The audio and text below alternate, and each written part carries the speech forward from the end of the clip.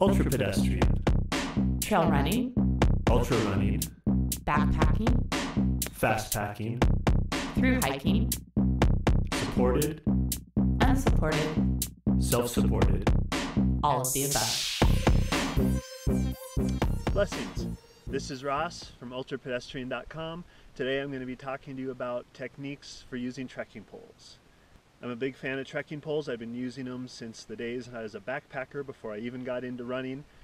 I originally started off using a single walking stick and eventually upgraded to twin poles when I realized how much of a benefit having one pole was, and was able to extrapolate what an advantage it would be to have two, especially with long grinding climbs. I don't really use poles for down running. I mostly use them for climbing and a little bit on flats. I'll use them if I'm really exhausted, if I'm super deep into a really long project and want to be able to just downshift into granny gear and cruise along. I know I can always whip out my poles and do that. And I do enjoy getting my upper body involved in my movement to some degree as well. So for all of those things, trekking poles are great. And today I'm specifically going to be talking about techniques using the Black Diamond Ultra Distance Z poles.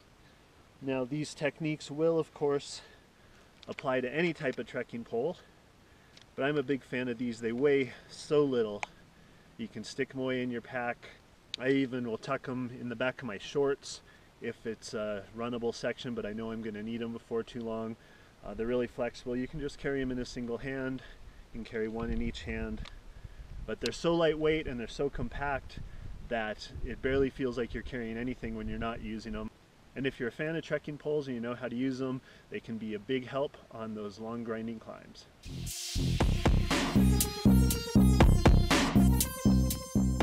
One thing I really like about the Black Diamond Z poles is how easy they are to deploy.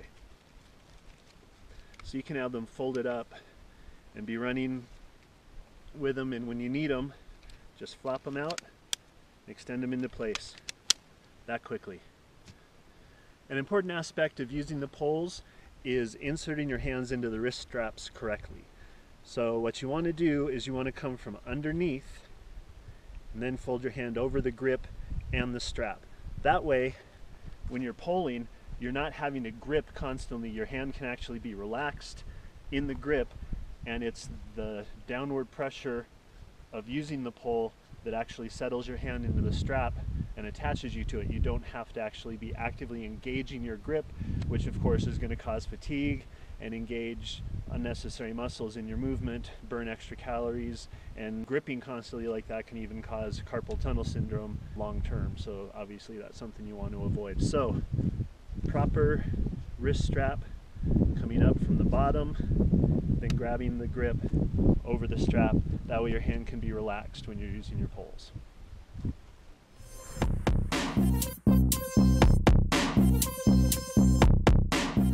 When I'm using trekking poles, I only want to use them to essentially push myself forward.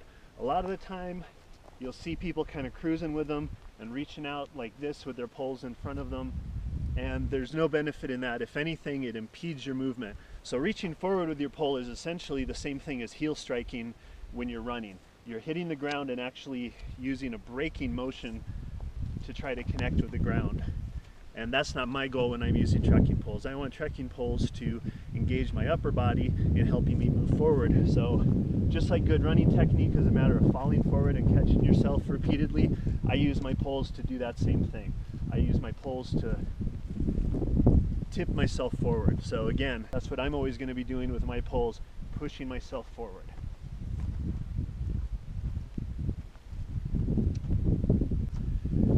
I don't use poles for down running. I fold my poles and put them away if it's a short down run, or if it's an undulating course and I know I'm going to be using them again. I'll hold them both in one hand and run. I'll put one in each hand. I'll fold them up and have one in each hand, or have them both folded in a single hand, or even tuck them away if I know it's going to be an extended period of running. But I don't use poles for down climbing. For basic poling technique, you're going to be using the opposite pole to the corresponding opposite foot. So you'll be using right foot and left pole, and then left foot and right pole.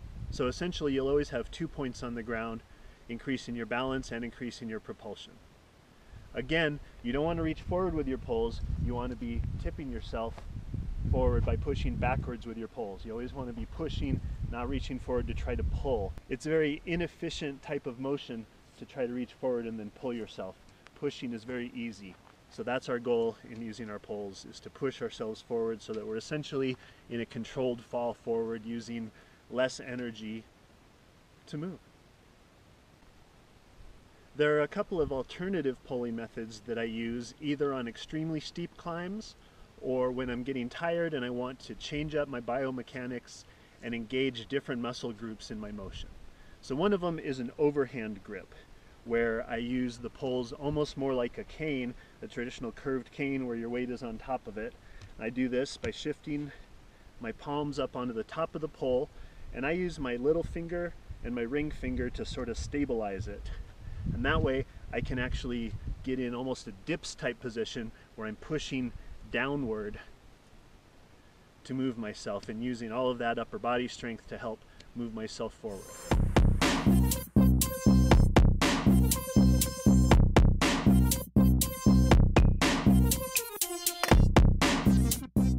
Another alternate poling technique I'll use is double poling, where rather than alternating one pole with each opposite foot, I'll plant both poles and take 2 steps and then plant them again. Or plant the poles, take 3 steps, and then plant them again. The benefit in the 3-step method is that it alternates which stride you're poling with every time. If you're using the 2-step method, then you're going to be using one side of your body with the poles and the other without. So you would either need to alternate that every so often so that you work your body evenly, or use the 3-step method, which does work your muscles in an even manner.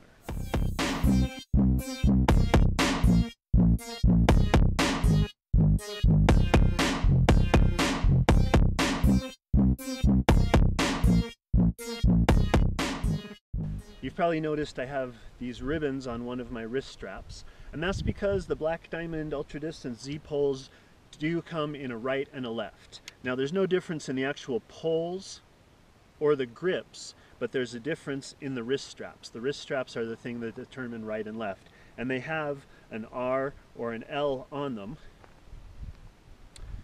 But it's not always quick and easy to see that letter, so I simply put a ribbon that's easy to see on my left wrist strap, and that way when I'm getting my poles out, I know which one is left and which one is right, and I can easily put the right pole on the right hand.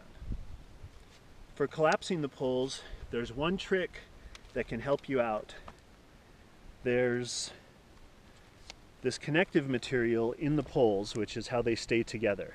And there's a set amount of slack in here which has to move enough to allow the pole to be folded. If you fold the upper section of the pole first, sometimes it won't allow enough slack to easily fold the bottom section. So what I do when I'm collapsing my poles is I always release it, slide the grip down all the way, and then I pull out the bottom section just as far as I need to, then pull out this top section. That way you can always quickly and efficiently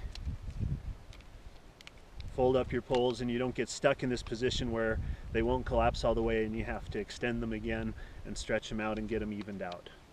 Now when I collapse my poles, I also like to take the wrist straps and twist them around the other parts of the pole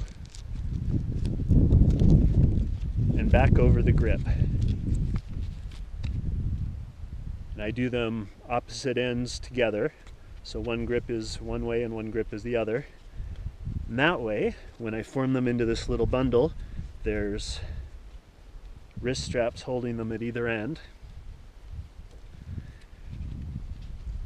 And it becomes one cohesive whole. So this is not going to flop around. It's easy to hold. I don't even have to grip the whole thing. I could just hold part of it if I need to. But it makes it one nice little package rather than 2 floppy 3-sectional poles. That way I have a nice cohesive bundle that stays together. I can carry it in one hand. If that hand gets tired, I can carry it in the other hand. I can just stash it down the back of my shorts if it's a short section. And I can even just put it over the top into an easily accessible part of my pack and be hands-free. This is the What an Adventure brand Ultra Bag that I've been using for longer self-supported and unsupported projects, through hikes, adventure runs, fast packing, things of that sort. It came with a water bottle holder on the front pack, which I modified by just taking a little bite of fabric and stitching it to make it tighter so that it'll hold my Z-poles when they're in their collapsed and bundled position. So if I know I've got a long flat or down runnable section, then I fold these up and put them in here, and then I'm hands-free and I can run, and they're right here where I can quickly grab them and deploy them when I hit the next climb. And that's the UltraPedestrian method using Black Diamond ultra-distance Z-poles. So remember, sitting is lethal. Go outside and move around.